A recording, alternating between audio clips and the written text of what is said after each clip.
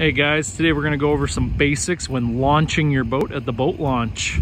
Some of the most important things to remember: batteries charged. Do you have all your drain plugs in?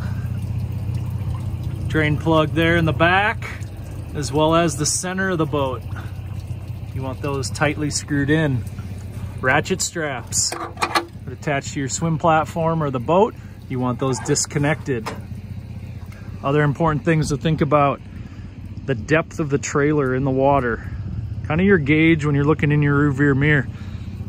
Your guide pole here, you want the water level right about the bottom of the guide. You're also gonna see the top of your fenders here go underwater. So as this boat goes back into the water, you're kind of looking in your rear mirror. This is both for unloading your boat and loading it back onto the trailer. Back it in, you're gonna see the fenders go underwater right to about the bottom of the guide pole pad. That is your ideal depth for launching the boat as well as bringing it back on. Every boat's gonna be a little bit different depending on the size. This is just the basic guidelines to get you started.